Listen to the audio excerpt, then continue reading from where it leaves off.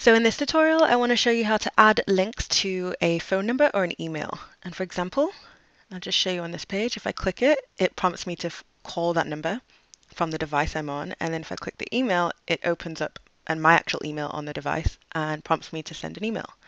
So you go to the page where you've got your text.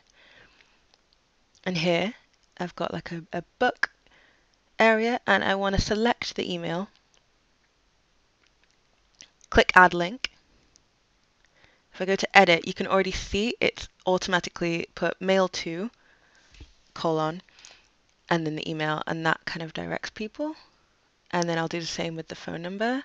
With this one, you need to put tell, colon, and the number. And you open that in a new tab and click enter. And I'm just going to copy this for every area that I want the phone and number linked. And it's easy on this page because every section has the same ending. So I'm just going to paste.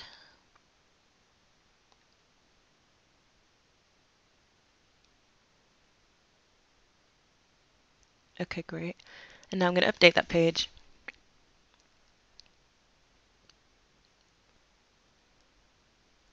View page. And as you can see, here are my email and phones linked.